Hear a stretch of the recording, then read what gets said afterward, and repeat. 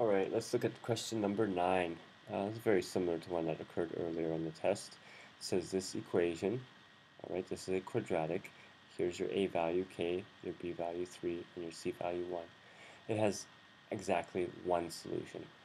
Alright, find the value of k. So one solution tells us the discriminant will be 0.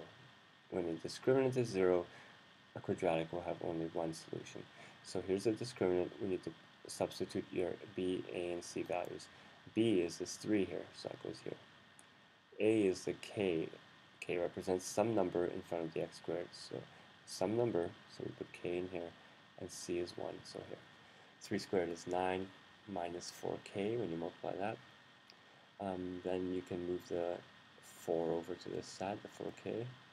So plus 4k plus 4k, 9 equals 4k. And you can divide both sides by 4, and you get this. That is your value of k. Number 10, we have, it says let f of x equals 2x plus 1. So it's saying there's some function, f of x, and it's going to be this equation. That equation you should be very familiar with. This is just a line. Alright, mx plus c, m, so your slope is 2, c, or b, sometimes it's called, is your y-intercept, and it's plus 1. So let's graph that line, because that's what a asks for. On the grid below, draw the graph of f of x, that means of this function. And it says for 0 less than or equal to x, less than or equal to 2. So it wants you to draw the graph, but only in this domain. So this is a line, and if you graph that line, it'll go forever, because lines go forever, unless the lines are restrained by a domain. So this line will not go forever, because it's saying we only want the line between 0 and 2, okay? So here is that line. How did we get that? This value 1 is a y-intercept, so here's our y-intercept. This value 2 is a slope, so this means rise 2, run 1. So from here I'm going to go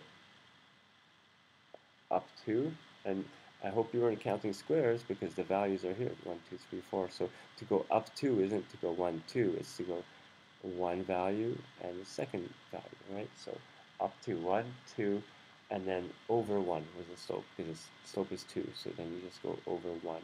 Okay, so there's that line, and I didn't put arrows, I stopped it where it said from 0, so here from 0 all the way to 2, alright, and it's a closed circle, 0 to 2. Now, it says let g of x equal f of x plus 3 minus 2. So that means g of x is a new function, a new graph on here, and to get the graph of g, we take the f function and we do this transformation on it.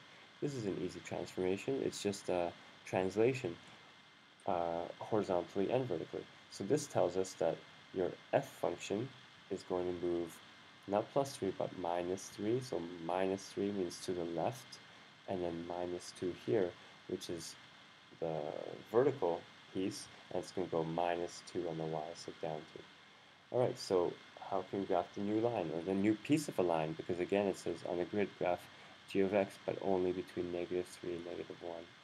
So it's going to be a little segment, just like this one.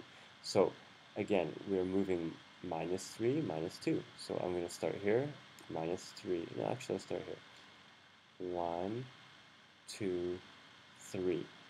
And then -2. 1, 2. So that's f of x. Oh, okay, a couple more things appearing. I wrote g of x a little bit bigger so we can see it. Alright. Oh, okay. Anyway, so this point moves 3 and down 2. And this point is also going to move -3, down 2. So 1, 2, 3, and then down 2. 1, 2. Right? So you have to know how that transformation or this translation works. -3, -2, -3, -2, -3, -2. And just by moving this first point and the last point, I've ended up in exact right locations right here and right here. The domain says -3 to -1, so it only wants us to show us between -3 and -1. And it just happened that that is what happened when you move those points perfectly. Great, there we have the graph.